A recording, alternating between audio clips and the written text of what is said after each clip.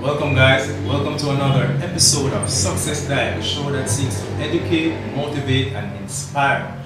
Now we have on set Kevon Brown. He's a graphic designer. He studied international relations at the University of the West Indies. Now without further ado, let's get into the interview.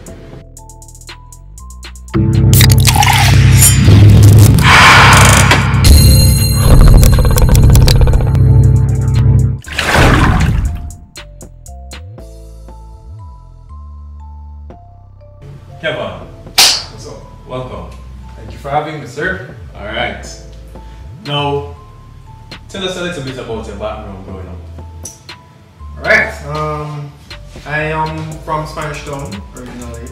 Grew up there. I used to live in Portmore when I was much younger. I have one brother, a younger brother, and I think we moved from Portmore to Spanish Town maybe before he was born, because I don't remember anything from my days in Portmore at all. Yeah. So I grew up in Spanish Town, suburban, outside of the town area. It's in a area called St. John's Road in Ebonyville. The housing scheme in Ebonyville. So growing up, I was very close to my grandparents. But those are my father's parents, and they lived not very far from us. So the majority of my childhood, I really remember like going there and just playing with my cousin and my little brother, and we play with the neighbors and we just chill. I don't know if you know Ed, Edd n Eddy, the cartoon. Yeah. You watch Ed, Edd n Eddy and they're always in the cul-de-sac, them always do something. It's almost like school never keep. Yeah. It's something similar. That's how I recall my younger days. Like from I remember, I was at grandpa's house, picking almond, or my uncle had a carpenter shop right beside the house, and we'd go over there sometimes and ask the guys to make us like some stick sword and stuff, and they would make some really nice ones, and we just play and without killing each other. So it was pretty good. Growing up, it was enjoyable. Alright. So Kevon, international relations is totally different from graphic design. So why did you choose graphic design? Alright, so that's very interesting. A lot of people ask me all the time. Is I've always liked the arts. I did art at high school, straight up from first form straight to fifth form. I did CXC art as well. So it's always been a part of me. Just generally, I'm very artistic. Design, I love it. Okay. Doing international relations, I also had a dream of being a lawyer, and I did international law school as well. And I guess at one point I was like, I don't want to do this anymore. So I did complete my bachelor's and I read for my degree, got it and stuff. But in the job market for IR, it's not that it's difficult to get a job necessarily, but it's not that common. That field is not very common, so sometimes it's very competitive for a job market like that. But generally, I liked art. My intention really was to finish university and then further my studies abroad in industrial design or car design. I like car design because I've always loved cars. Yeah. Loved it. And I did, just to give you a little background, my first interaction with graphic design was when I was in fifth form during the summer holidays. I didn't go anywhere, meaning a lot of people might have gone abroad or gone out or whatever. I did not do any of that. My mom sent me to do I think it was probably like a 4-week or a 3-week course at Edna Manley, and that was the first time I got introduced to Photoshop and Illustrator. And from then, that was history. Every weekend, I'm on Photoshop doing some foolishness. I never really liked Illustrator because I don't know, it never tech to it so quick. But Photoshop was my sweetheart. Did everything in there all the time, do all sorts of foolishness, and I just got better and better and better at it. And it became a thing now where people ask me to design this and ask me to design that. So it started that little drive there. So it evolved into more than just graphic design at one point, which led me to the car design. I really like cars, so just knowing how everything fits together, like the engineering, how the cars look, all that. So I actually got into a school in Italy, Turin, European Institute of Design. However, it was very expensive and I genuinely couldn't afford it. Because I already did a degree, you know, my parents pay for your school fee already, like when you ask them to go and pay for another school fee, again for another 3-year course. That and the school fee at that time was ridiculous, and with inflation and everything, you can only imagine what it's like now. So I deferred, and unfortunately I lost my spot because I still couldn't afford it. But over time I decided to, you know, just work in Jamaica and work in a field where I can get into design and graphic design. And my first job was at Creative Media and Events. You might know part of it as Wealth Magazine. So that's where I kind of really started to flourish corporately, because I already had experience in graphic design before, but I started to go out and do corporate work and see what corporate Jamaica is like. I know that recently you decided to start your own business, right? And I know there might be a lot of viewers who are self-employed right now and they probably want to start their own business, right? So tell me, how did you make that transition from being employed to now being self-employed? Well, I can tell you it wasn't overnight, nor was it easy, but I can tell you that it's long overdue. A lot of persons will say me at some point like, you know, start your own business here. The transition period, you know, what I did a lot of was really, I won't say planning, but learning. You have to do a lot of learning. You know, going into business is not something that you just say, oh, I'm gonna go into business and have a business and I'm gonna be an entrepreneur and hey, everything in life is good. You know, there's this romanticism about entrepreneurship that when you are a business owner, you're rich, you live in life and stuff, and that is not the case. Especially in light of the fact that, you know, there's a lot more pressure on you. Just generally, overall, to keep the business alive and all of it. So for me, I did a lot of learning, reading, figuring things out, and then having to figure out what kind of business I'm going to do. Because I moved from creative media then to e-media, and you know, at one point I was like, you know, I understand this corporate thing now, I understand agencies and how they work. I want to do my own thing, but I still didn't know exactly what it was and how it would manifest itself. So I just continued learning what I need to know about corporate Jamaica, learning what I need to know about agency life, how agencies structure their business, and what it is that is needed just generally from not only a design perspective, but from a business perspective. You know, what do I need to do when I go into business? You know, the nitty-gritty. So it was a very tedious, I won't say tedious, but it wasn't something I did on a whim. You know, I thought about it for years I did. If I were to count, maybe after 2011, which is roughly when I started working at Creative Media and Events, my first actual job, it probably took me, I started my own business earlier this year. Well, let me rephrase. I started my business last year, but I didn't go into it full time until this year. So yeah, the transitional period, you know, it's something that you need to think about. So within that space, it probably took me roughly 9 years. It was 2020. It took me 9 years to actually go into this full time. Alright, Kevon, so I know when starting up your own business, it usually comes with a lot of financial and mental strains, especially the financial strain, right? So what I want to know is how you made that transition from leaving something that is secure, like having a steady income, to doing something that is not so steady. Well, let me not say not so steady, but it's not guaranteed that you'll have a set income coming in. How did you deal with that? Alright, well, first of all, this is the planning part, and this is also where not a lot of people will like it, but when you do start your own business, it's not necessarily recommended that you jump ship same time. For me, based on how my business was structured, I secured a contract with a client, and at that point, just to make it be clear that I was working at a digital agency, but the client that I secured had no ties to that agency. Plus, the business that I was doing is different. So, just to ensure that persons don't get the wrong idea.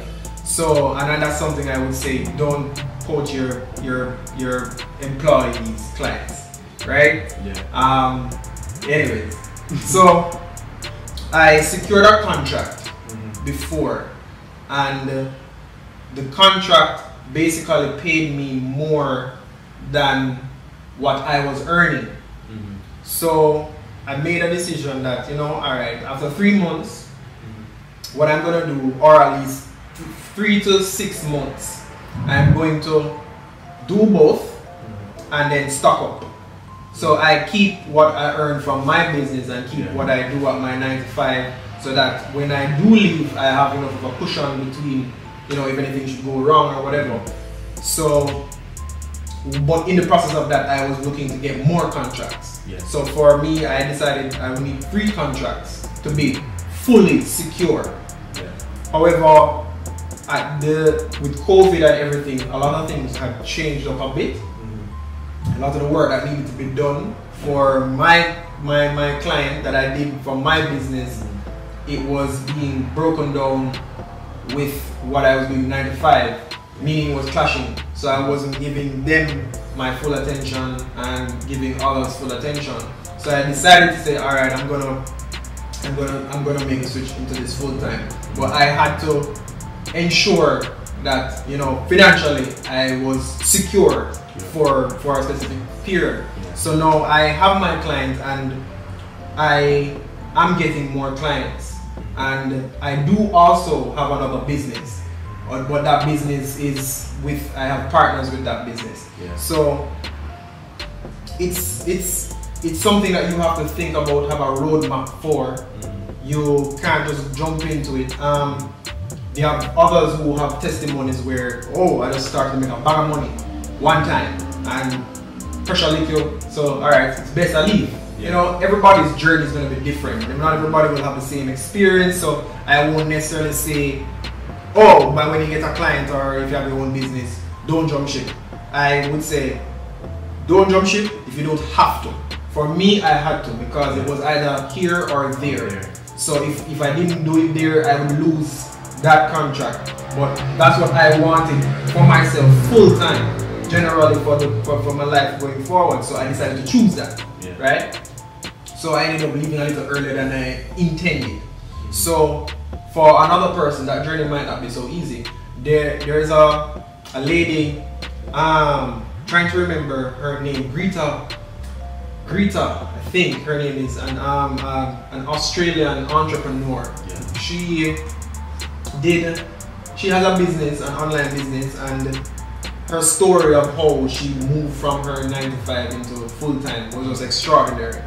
She did a thing online and set it up in such a way where like pre-orders coming in, and by the time she started to put out the product for pre-orders, they were completely sold out. And she was making like over $1 million, and this is US dollars, in one night. And by the time her products refreshed, come again for pre-orders, sold out again. So she was making a bag of money, right? And she's still at her 9 to 5. And her friends and family were saying, no, don't leave your job, don't leave your job, blah, blah, blah. And I was like, she was like,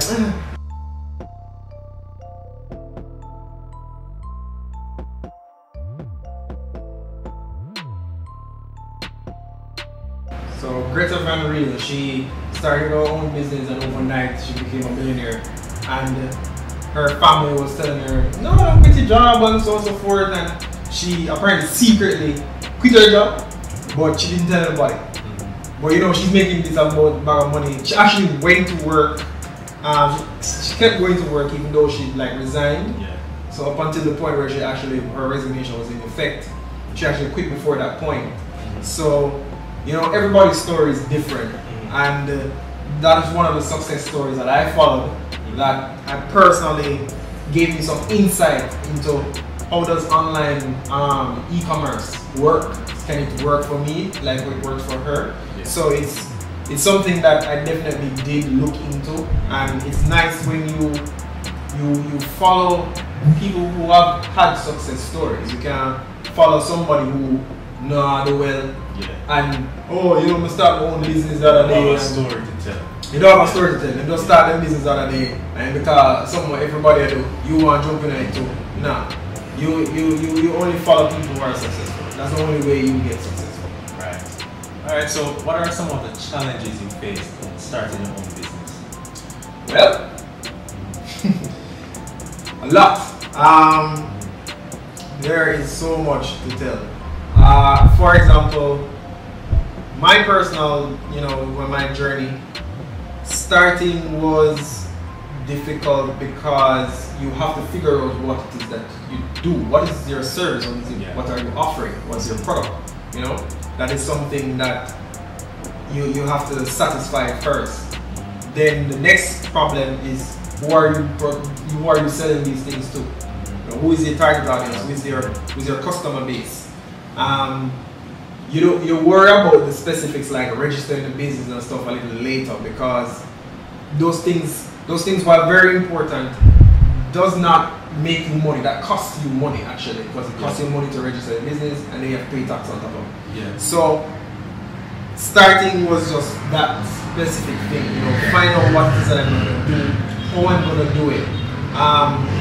How was really also another thing, because I am a full believer in digital media and e-commerce, online banking, online everything. Yeah. Right? I don't disagree or remove physical interaction or physical commerce, but we're in especially now with COVID, we're gonna have to be going in that direction soon. So it's best to be or to know about it sooner than later. Yeah. Right? Going into a space where nobody even thinks it's important just yet, and then when you realize that you can't spend the money, the physical money that you have in your hand anymore, and it's like, oh, where am I going to get this? Oh wait, this guy was doing it from long ago. So yeah, that's been my journey with that. That was the major problems. Just finding out who am I going to target, how am I going to do this, and then if I'm going to go online, I'm going to need a website. How am I going to build a website? I'm a designer, but I'm not a coder, right? So I can't code website from scratch. I have basic coding knowledge, very basic. I can read code to fix something, but I cannot write it to say, all right, I'm going to build this from scratch. So I had to do more research to find out how I can build a website visually, which led me to WordPress and all that. Then know how to integrate this and integrate that, and those things are free. So it's expensive. Yeah. So your startup cost is the next thing. I had to be funneling money from what I earned at my 9 to 5 to funnel my dreams, to fund my dreams and fund my business, and say, all right, I'm gonna build this website, I'm gonna build this, I'm gonna do that, I'm gonna do that. But you know, but in the technical side of things, if something goes wrong with the website, what am I gonna do? I don't know who to call because I need a coder to fix this. So yeah, those are some of the issues I ran into. Okay. Is there anything that you could have incorporated in your planning stage, right, to help you with the transition of moving from being employed to self-employed? Well, funny enough, I think I did too much planning. Okay. I follow this 3D motion graphic, this motion artist called Grayscale Gorilla. Yeah. He often talks about, you know, diving in and doing the thing, because you know, I went into 3D modeling, and I followed him to, you know, see how it's done and stuff. So he'll be like, here's a challenge here, here's a challenge there. So the best way to learn is to just go and do the thing. I've also read in a lot of books, especially like the Go Giver, Business of the 21st Century. It's a good book. Yes, by Robert Kiyosaki. You can't do anything if you don't actually start.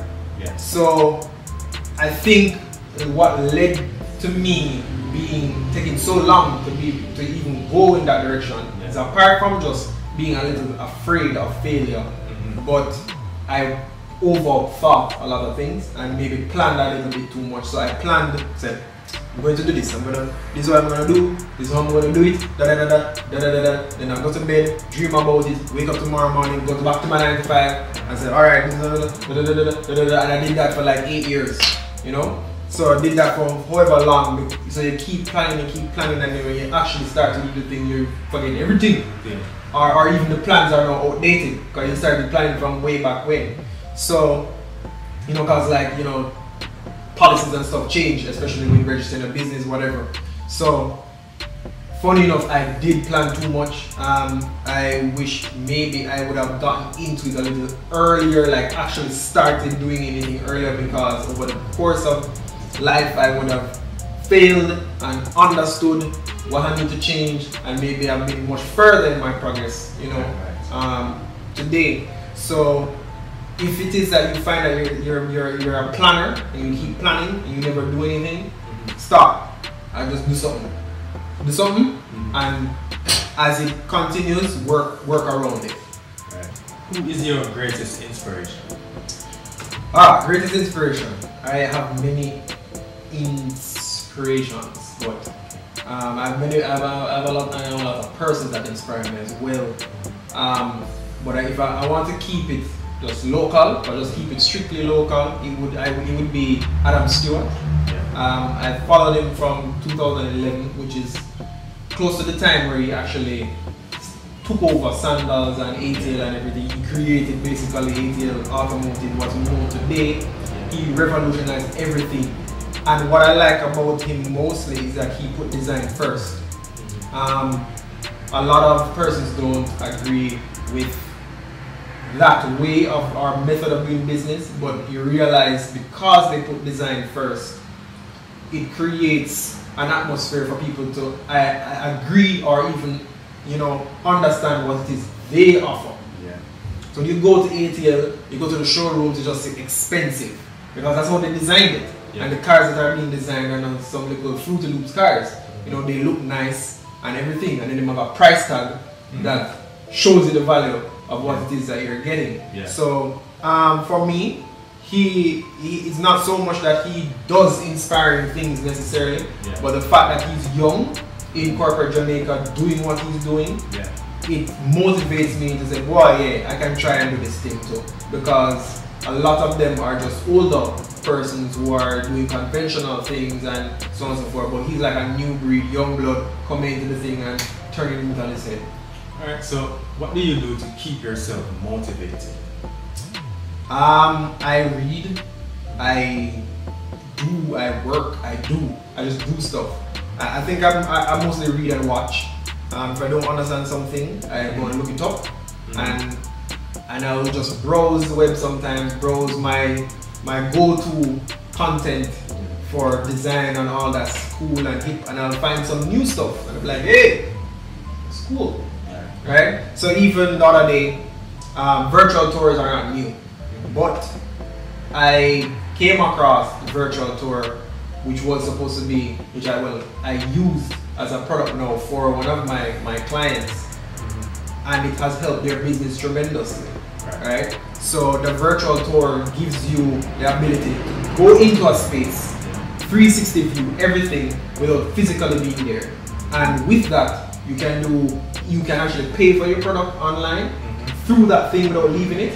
You can have a Zoom, not a Zoom call, but a video conferencing call with one of the persons who are working at the company to say, for example, real estate.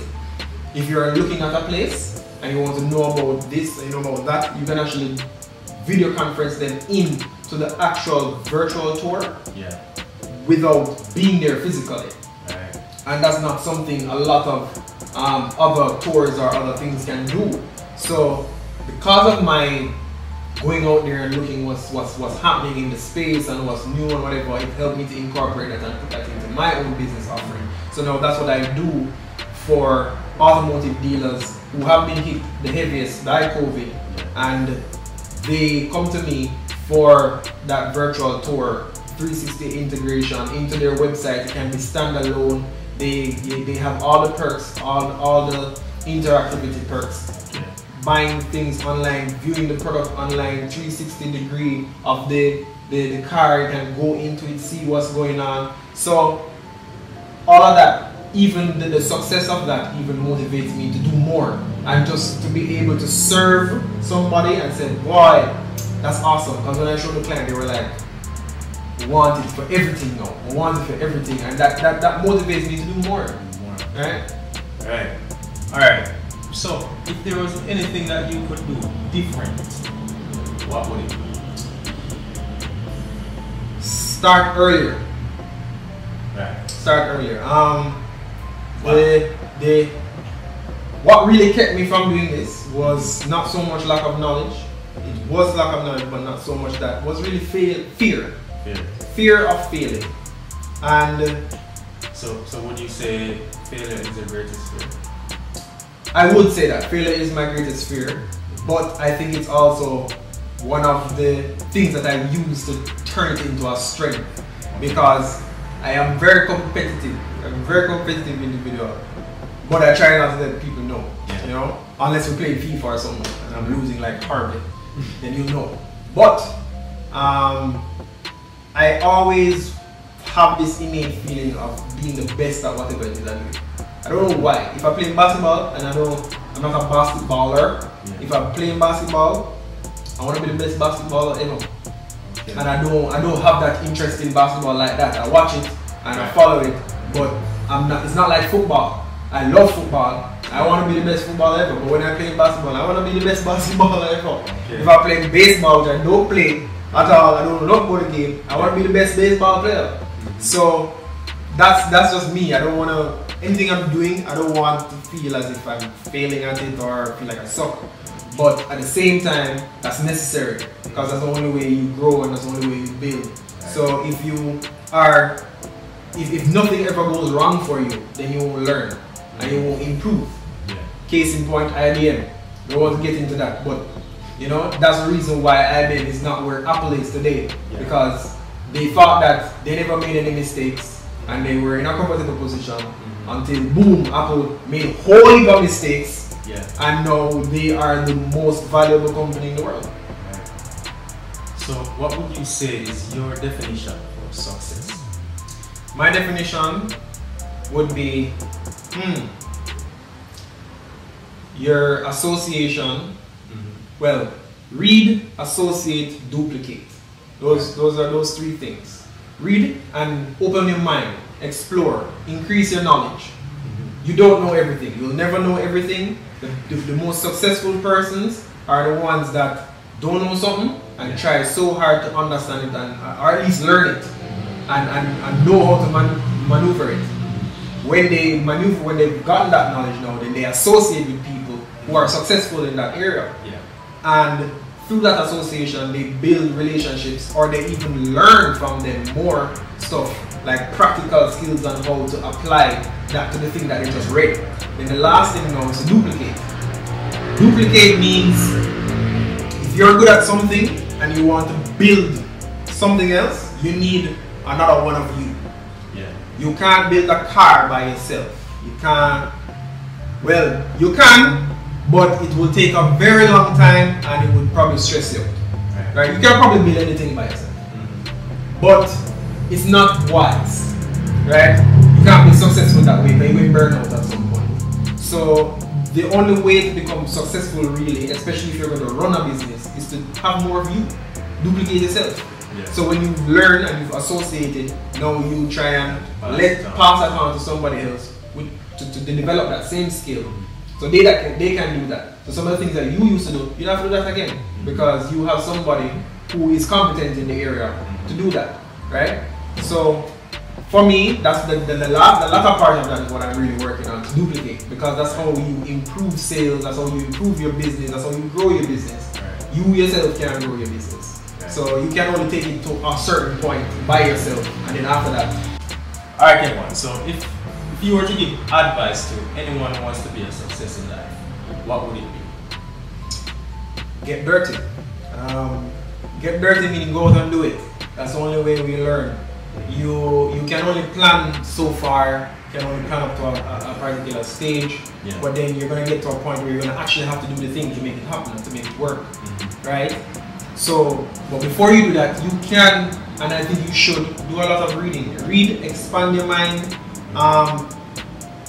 ingest positivity, ingest things that are related to what you're interested in and to what you want to build your business about, and then associate with people who are like-minded. So I have a friend who tells me that I can't take advice from somebody who's broke if I want to be rich. So if I have a friend and the two are in the same financial situation, but I'm going to tell you, say, you should have do this with your money or do that with your money, but him broke, that don't make no sense. You can only tell, or I would only take advice from somebody who has a lot of money and is keeping that money and is duplicating that money and flipping it over and making it go. So associate with people who you want to be like. Don't associate with people who are not going in the same direction that you are. So not to say dash your friend them, but if you're looking for a long-term business goal, if you're looking to be successful just generally in your life, you're gonna have to peel away things that are gonna take away your time and move you from your goal. So the last bit of thing I would say is that apart from just reading, you take knowledge and you apply it where it's applicable. So for example, this book which I recommend reading as well by Simon Sinek, it's called Start With Why. It's a really good book, but that's not the one I'm thinking about. Actually, it's the one with Sell Like Crazy by Sabri Subi. He's an Australian entrepreneur, and he has a company called King Kong in Australia. And he has this one point that I always think about, is that if whatever you're doing does not move the money needle, then it's not important. So you realize while starting your business, you will have a lot of things that you need to do. A lot of things that you will have to do by yourself or you just have to take care of. But sales is what drives and improves and grows businesses. So if you're focusing on, say it's photography. If you're focusing on getting the best camera, and yes, but my camera is if it don't have a Nikon or a Canon or whatever. If that Canon is not getting you money, or if you're not booking any more money or any more jobs because of the Canon or the nice camera that you have, then it don't make sense. If you realize you're booking more jobs than you can take, or your camera can't manage it, then that's what you need to focus on, booking. So booking is what will get you money, but focusing on the right equipment is not going to necessarily get you money. It's going to cause you to spend more money. So focusing on what actually moves the needle of income and revenue in the business is what is really the most important piece. Everything can come around it after, because you can design a way in which that will help you to get what you need to fulfill that thing. Right. Well said. Alright, so final question. Who would you challenge to be on this show? I would challenge the great Courtney Chen to be on this show. Courtney Chen, you have been challenged. Alright, Kevon. Thanks for coming today. Thanks for having me, man. Alright, no problem. This is a good guy. He's success. Talk to him. SuccessDiet. Alright guys, thanks for watching another amazing episode of SuccessDiet. Don't forget to subscribe and share this channel with your friends. Peace.